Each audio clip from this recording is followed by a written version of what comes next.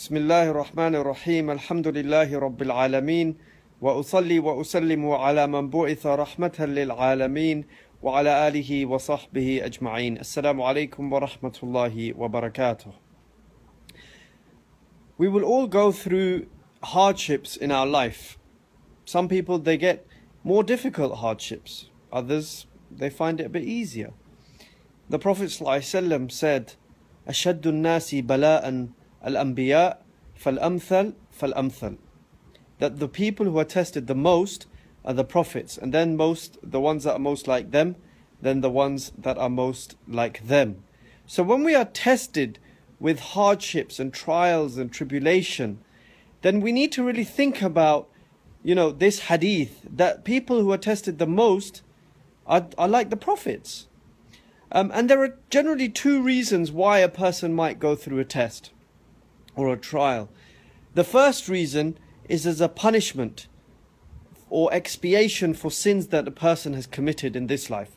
So for example, if a person's committed sins in this life, then Allah subhanahu wa ta'ala might test that person or put him through a difficulty or a punishment or some kind of trial or tribulation in this world.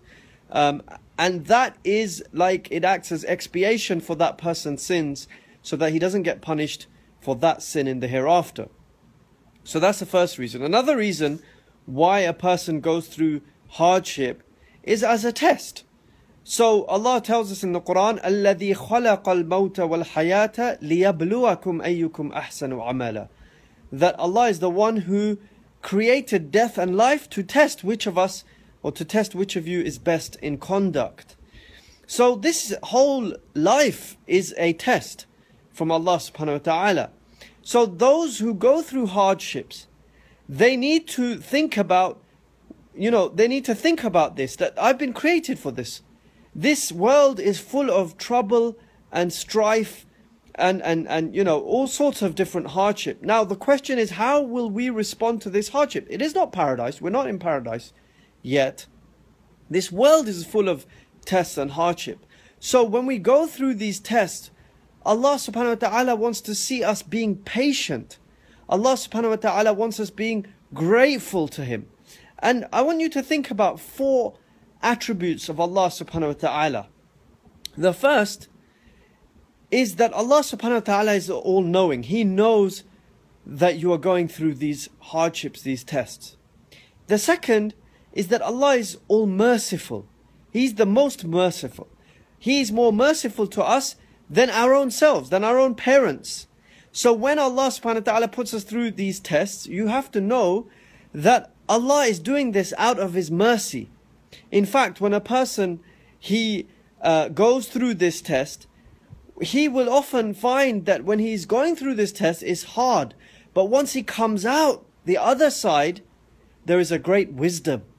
Something that he achieves that he wouldn't have achieved had he not gone through that test. And this brings us to the third quality, which is the third attribute of Allah subhanahu wa ta'ala, the attribute of being all wise. Everything that Allah puts you through is out of His wisdom. And fourthly, Allah is all capable. He could change your situation if He wanted to.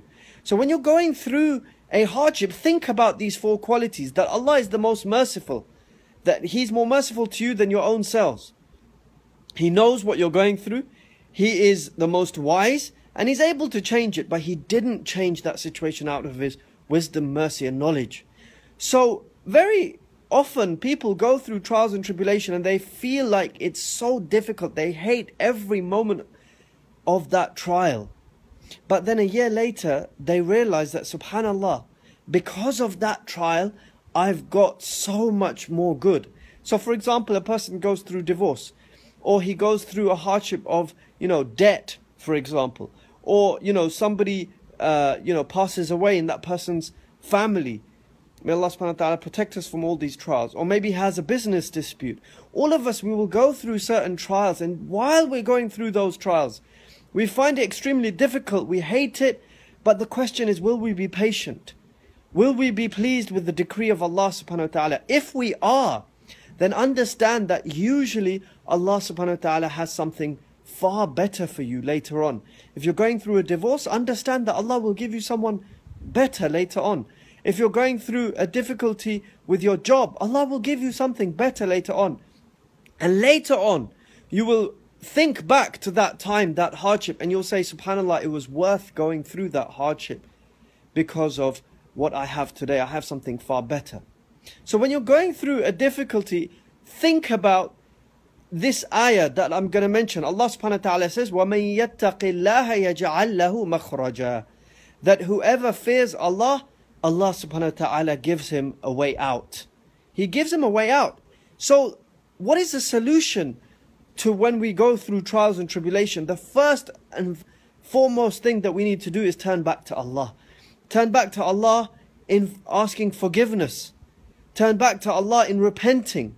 Right? Make dua to Allah. I promise you, when a person turns back to Allah, his situation will eventually be easier.